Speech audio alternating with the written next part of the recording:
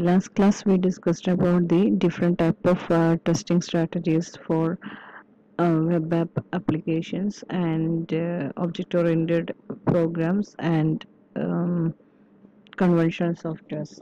Next, we have to move into the art of debugging topic. In the art of debugging is the systematic process of identifying, analyzing, and fixing bugs in the software. Debugging occurs as a consequence of successful testing. Occurs as a consequence of successful testing. This is when a test case uncovers an error. Debugging is the process that results in the removal of the error. Then debugging is the process of removal of the error. In the context of software engineering, debugging is the process of fixing the bugs in the software. In other words, identifying, analyzing, and removing errors. Okay. Then the debugging process involves different steps. That is, first of all, the problem identification and report preparation, assigning the report to software engineer to defect to verify that is genuine, and defect analysis using modeling, documentation, finding and testing candidate flows, etc., and defect resolution by making the required changes to the system, validation of corrections. These are the different techniques of debugging process. The debugging is considered to be complex and time-consuming process since it is attempt to remove errors at all the levels of testing. To perform the debugging, debugger or debugging tool is used to reproduce the conditions in which the failure occurred, examine the program state and locate the faults. With the help of debugger, programmers trace the program execution step by step and halt the execution whenever required to reset the program variables. Note that some programming language package includes a debugger for checking the code for errors while it is being written.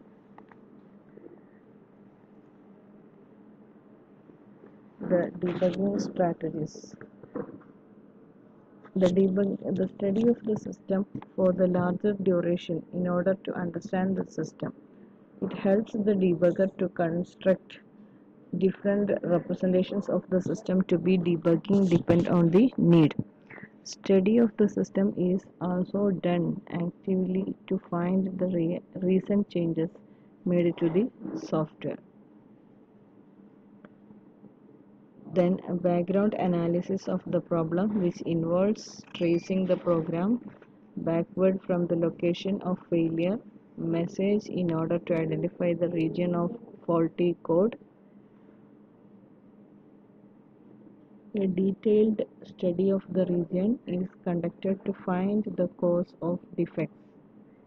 The forward analysis of the program involves tracing the program forward using breakpoints or point statement at different points in the program and studying the result.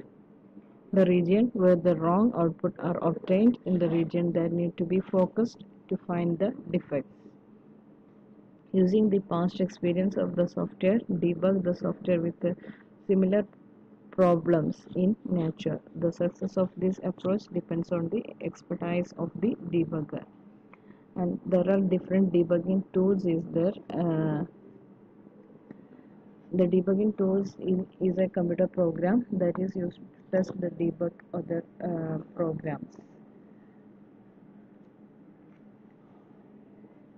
A lot of public domain ensures like JDB, DBX are available for debugging.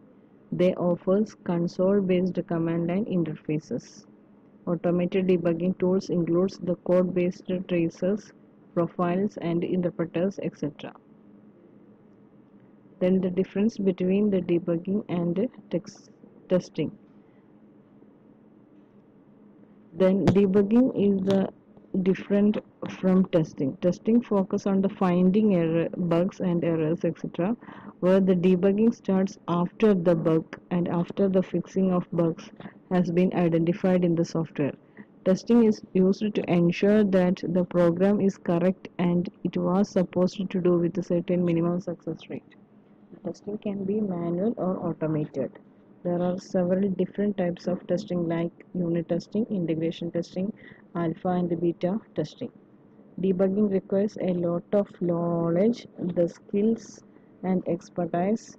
It can be supported by some automated tools and available, but it more of manual process as very bug in different and requires a different techniques unlike a predefined testing mechanism. Then the following characteristics of the bugs generally makes the debugging a difficult task. Whenever the symptoms and the cause may be geographically remote, and that is, the symptom may appear in one part of the program, while the cause may actually be located at the site that is far distant. Highly coupled components versions this situation. The symptoms may disappear temporarily when another error is corrected, and the symptoms may actually be caused by not if we are correcting any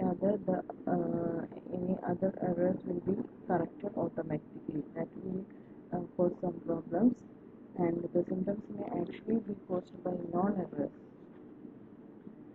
That these all are the different debugging process. Actually, debugging is the process of finding the errors and correcting the errors. Having the defect solution is having, and in the case of debugging process, first we defect confirmation or identification is occurred, and defect analysis is occurred, and the defect resolution is also occurred. Okay, that's all about the debugging process. And next we have to move into the software maintenance.